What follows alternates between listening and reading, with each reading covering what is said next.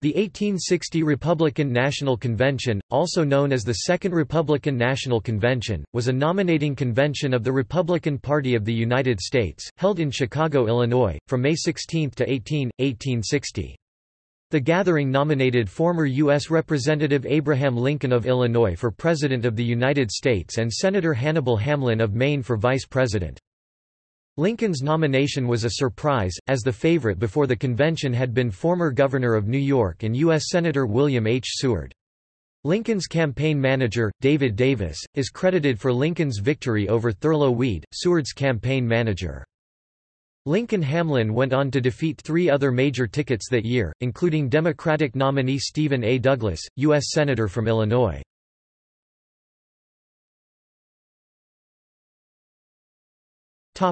History.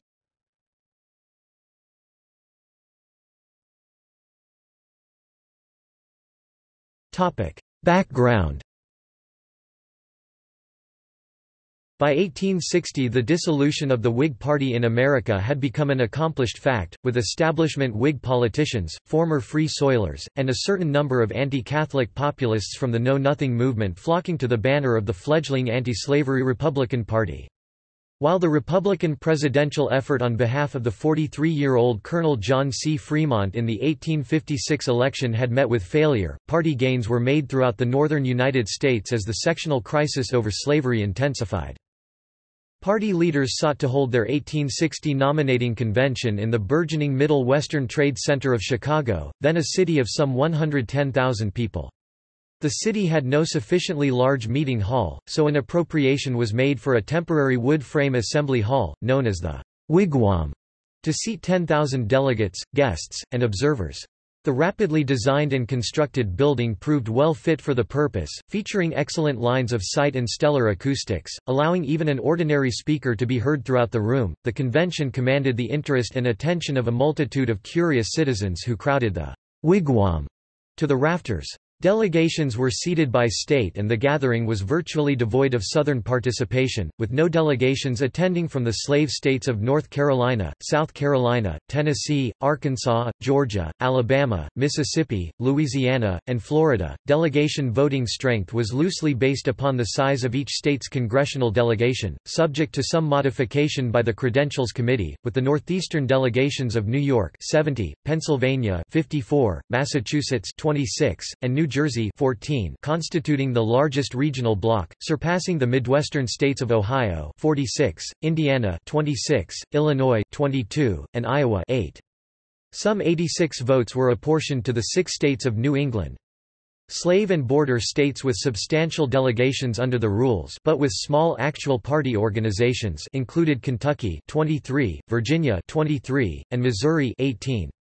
The total of all credentialed delegate votes was 466.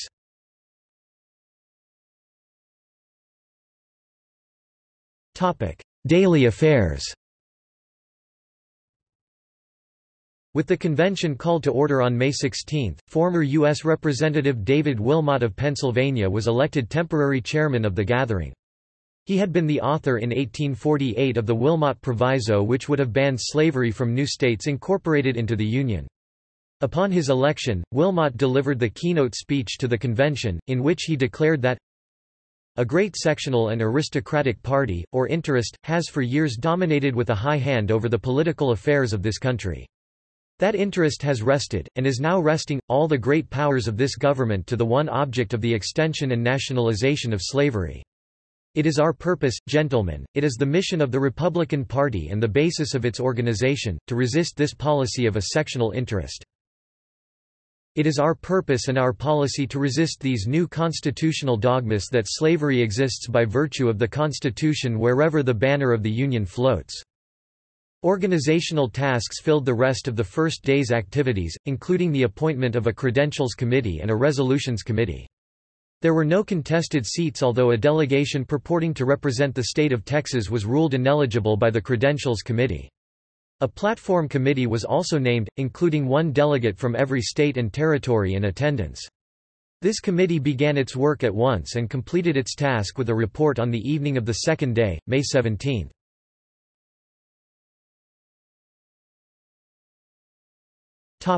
Platform. The reading of the platform, as drafted by the Platform Committee chaired by Judge William Jessup of Pennsylvania, was received with stormy applause, and an immediate move followed to adopt the document unanimously and without amendments. An effort followed to amend the platform after adoption with insertion of famous language from the Declaration of Independence that, "All men are created equal, and they are endowed by their Creator with certain inalienable rights." This amendment was initially rejected by the convention, prompting a walkout by its proposer, longtime Ohio Congressman Joshua Reed Giddings.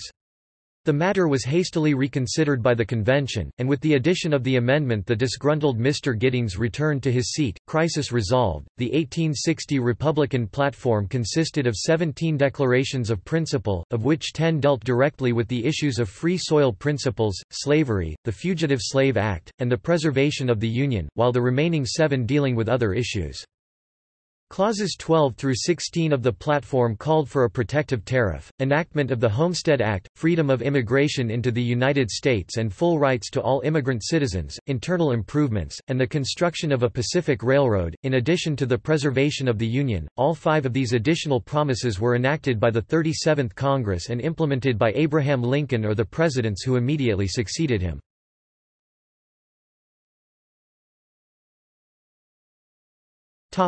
Ballot counts. The convention met in mid-May, after the Democrats had been forced to adjourn the 1860 Democratic National Convention in Charleston, South Carolina, without a nominee and had not yet reconvened in Baltimore, Maryland. With the Democrats in disarray and with a sweep of the northern states possible, the Republicans were confident of victory. Senator William H. Seward of New York was generally expected to get the nomination.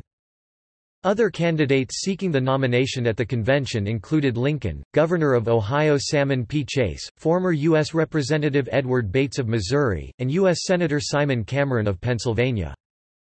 As the convention developed, however, it was revealed that Seward, Chase, and Bates had each alienated factions of the Republican Party.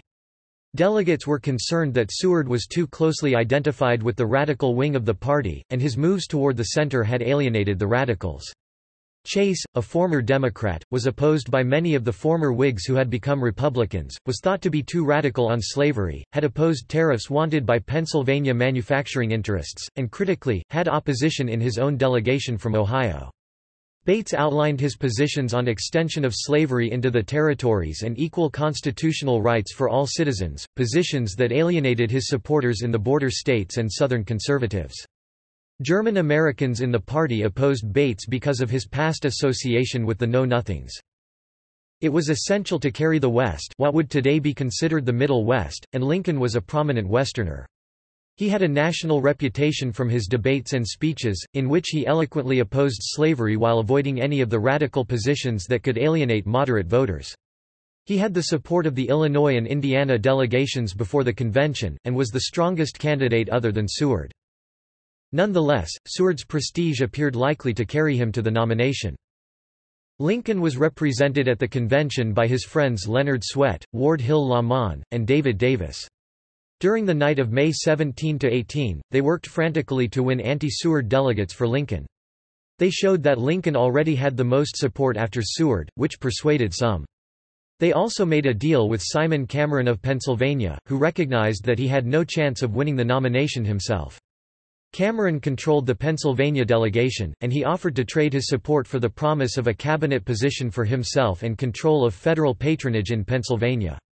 Lincoln did not want to make any such deal. From Springfield, he telegraphed to Davis, "I authorize no bargains and will be bound by none." Despite this restriction, Davis reached an understanding with Cameron, which eventually led to Cameron's appointment as Secretary of War. The next day, May 18, when voting for the nomination began, Seward led on the first ballot with Lincoln a distant second. But on the second ballot, the Pennsylvania delegation switched to Lincoln, as well as some other delegates, putting him in a near tie with Seward. On the third ballot many additional delegates switched to Lincoln, and he won the party's nomination.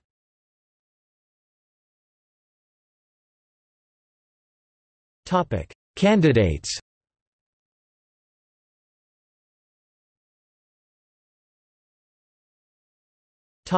President.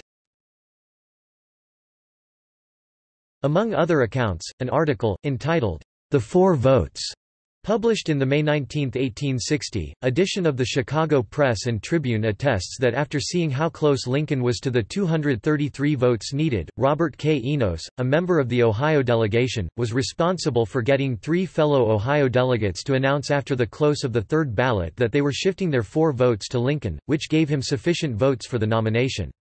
This triggered an avalanche towards Lincoln on the fourth ballot, with a final count of 364 votes for Lincoln out of 466 cast.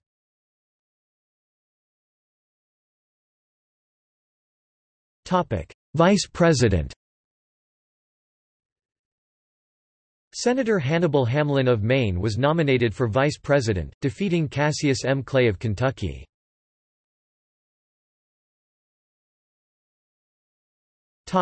Candidates.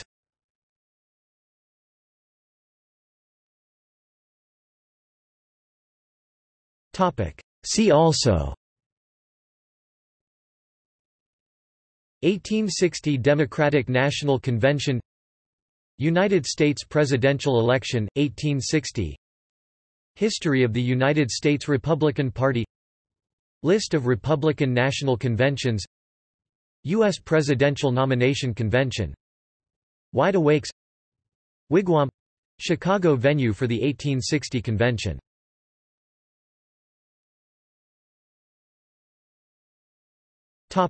Footnotes.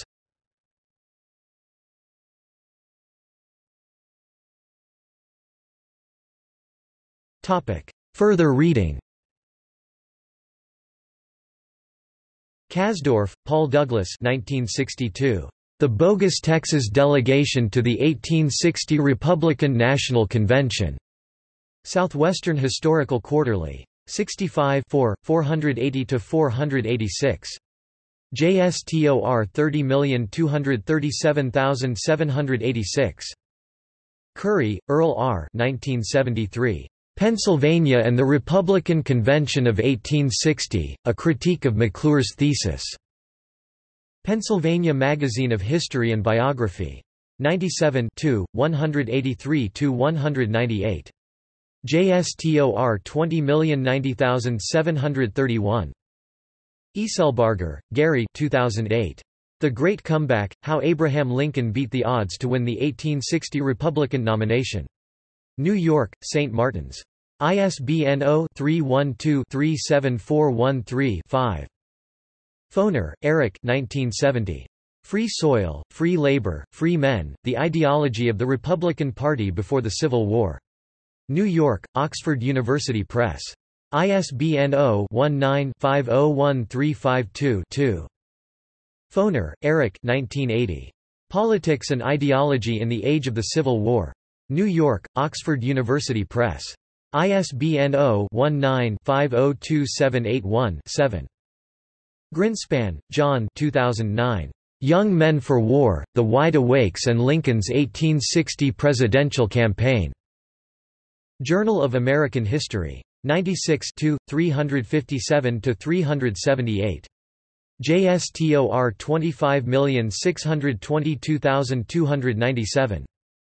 Johnson, Charles W., ed. 1893.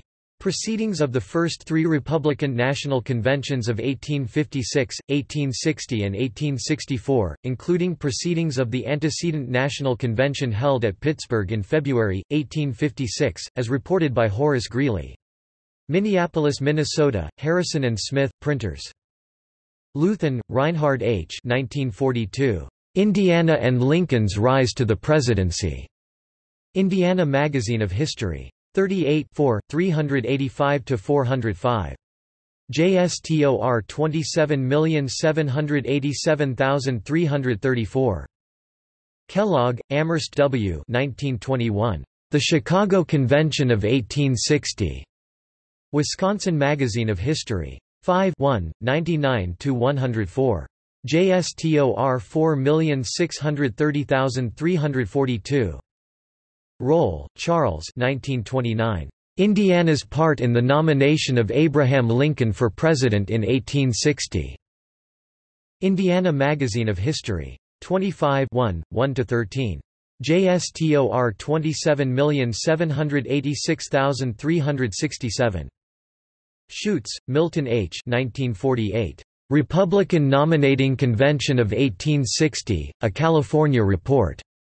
California Historical Society Quarterly. 27 97–103. JSTOR 25156091. Temple, Wayne C. 1999. Delegates to the Illinois State Republican Nominating Convention in 1860. Journal of the Illinois State Historical Society. 92 289–298. JSTOR 40193228. Van Dusen, Glendon G. 1947. Thurlow Weed's Analysis of William H. Seward's Defeat in the Republican Convention of 1860. Mississippi Valley Historical Review. 34 101–104. JSTOR 1895998. Proceedings of the Republican National Convention held at Chicago, May 16, 17 and 18, 1860. Albany, New York, Weed, Parsons, and Company, 1860.